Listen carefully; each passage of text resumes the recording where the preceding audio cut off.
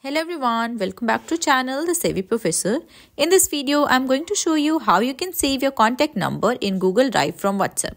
You can directly save your contacts and their chats in Google Drive from WhatsApp through the chat backup option, and you will never lose your contact number from WhatsApp.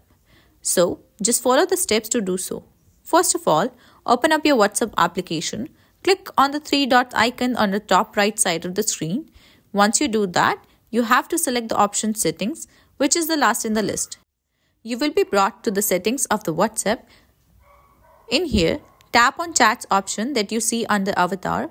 In the chat settings, go to Chat Backup that you can find on the very bottom of the screen.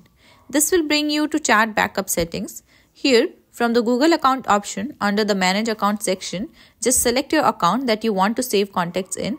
Then go back and choose the frequency you would like to automatically save the contacts in WhatsApp from time to time. Along with that, their chat will be saved too. I will choose weekly. Once you do that, all that's left to do is to just tap on backup on the top and you are done. This will start backing up the contacts to the Google Drive. I hope this video helped you out. If it did, then don't forget to smash that like button and also subscribe to the channel.